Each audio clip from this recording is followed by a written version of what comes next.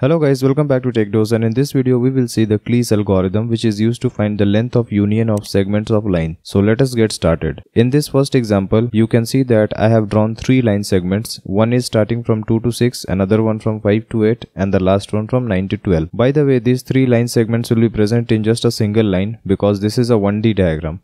But I have drawn it in a 2D so that you can better understand these line segments by looking at it separately. So what will be the maximum length of continuous line which we can make using these 3 segments? You can see that if we join this 2 6 with 5 8, then the length will be 2 to 8, because we can only move a line segment either up or down, not in the left hand side or on the right hand side. Okay, so the maximum length which can be found is 2 to 8, which is 6, because there is a gap between this 8 and 9. So these cannot be joined. And by the way, this 9 to 12 is only length 3. So 6 is the maximum length of the line which can be made using these 3 segments. So answer is 6. In the second example, you can see that there is a gap between the first line and the third line segment. So they both can be joined if we move this line segment up. So using these 3 line segments, the maximum length of a line which can be formed is from 2 to 10.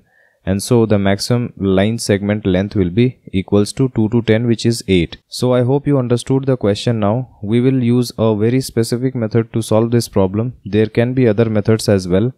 So let us take an example and understand the solution. I have taken 3 line segments and the points are denoted by 2, 5, 4, 8, 9, 12, where 2 is the starting point of the line segment and 5 is the ending point of the line segment, as you can see in the diagram. Now in order to solve this, we will just divide these points into 2 parts and we will take these separately.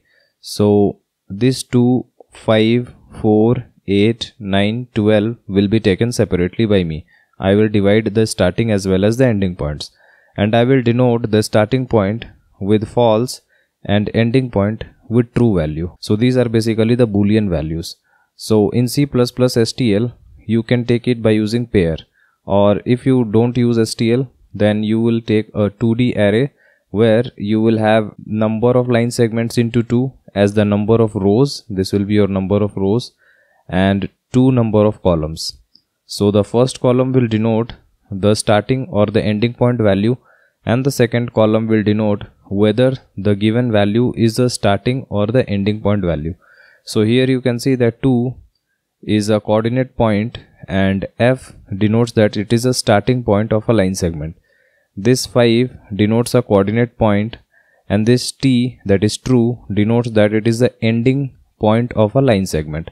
So like this we will write all these points. So you can see that I have written 2, F, 5, T denoting the first line, 4, F, 8, T denoting the second line segment, and so on. So in this way, I will write all these line segments and then I will sort it. So I will sort it in ascending order. So when we sort it, the value comes out to be this.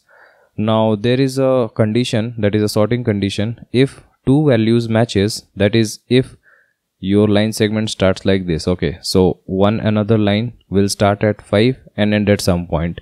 So when we have a line segment ending at a point and line segment starting at a point, then the one which is starting will have a higher priority. So in this example, you can see that from 2 to 5 and 5 to 8, if we sort it, then it will be 2, F for this one, 5, F for this one, then we have 5, T. So this will come as third position. So this is a case for equality. Now once you have understood how to sort it, so let us now solve it in order to get the length of longest line segment, which is continuous. So I will start from this first point. I will take 2 variables, result and counter. Result will be storing the maximum length of the line segment. Okay, and this is our counter value.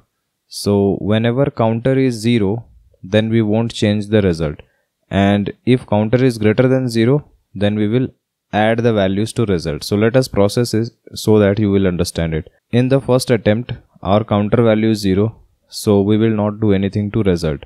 So before moving on to the next value, we will increment the counter by 1, and counter will only be incremented if it is a starting point. If the current point is a starting point, here the current point is denoting false, and so we can say that it is a starting point. F was for starting point and T was for ending point. So this is a starting point, so we will increment the counter. Now we move on to the next value, which is 4, f. Now in this case, you can see that counter is already 1, which is greater than 0. We will add the current value minus the previous value. So it will be 4 minus 2, which will be 2. So 2 will be added to result and it will come out to be 2. This counter will be incremented by 1 since it is a false, that is, it is a starting index of a line segment. We will move on to the third value. So it is 5, t. Now counter value is already greater than 0. So we will add it to our result. So result will be current value 5 minus previous value 4. So it will be 1. So 1 will be added to 2 and it will become 3. Now since it is true, this indicates that 5 is the ending point of a line segment. So we will decrement this counter value by 1. So counter is now 1. We will move on to the next point, which is 8, t. Now counter value is greater than 0, which is 1. So we will add the value to result. Value added will be current value 8 minus previous value 5. So it will be 3. So 3 will be added to current value 3. It will be 6 now. Now since this is the ending point of a line segment, this is 8, this is denoted by true, so we will decrement this counter value and it will become 0. Now as soon as this counter hits 0, this indicates that there will be a gap on the next attempt. Okay, so you can see that when we move right of this 8, then there is a gap of length 1 year. There is a gap. So whenever the counter hits 0, that means there will be a discontinuity on the right hand side. So we will take a max length variable which will be keeping track of the maximum length of the continuous line. So as soon as this counter hits 0, we will store the value in our max length, the result value in max length, and make the result as 0. Okay, because there will be discontinuity, and after discontinuity, when we start with this point 9, then the result will again be recounted from 0. Okay, so this is the logic behind it.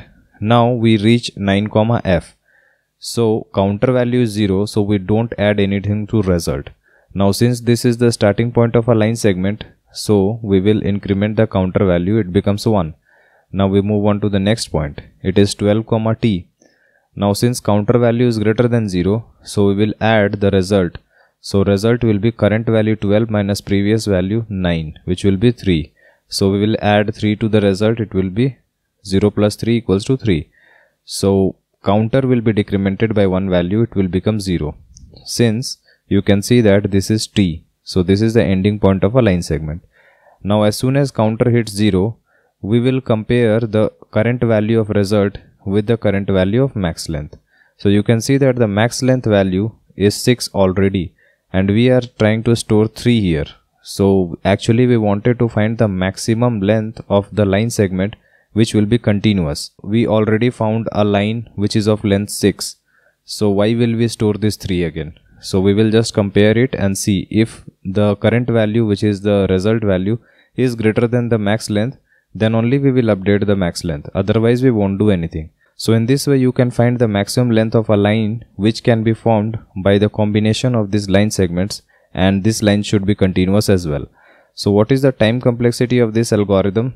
Actually what we were doing is, we were taking this bunch of points, we were dividing it into 2 parts, and then we were sorting it.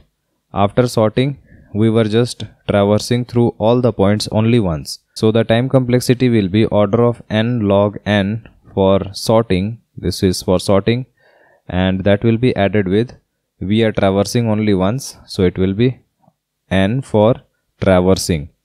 So this is the total time complexity, and these number of points will be equals to 2n. Since for n line segment each one will be having a starting and the ending point, so we will have 2n total number of points. So this n is actually 2n. All the steps along with the code will be present in the description below, so do check it out. If you have any type of doubt, then feel free to comment below and I'll try to help you as soon as possible. Like and share our video and subscribe to our channel in order to watch more of this programming videos. See you in our next video. Thank you.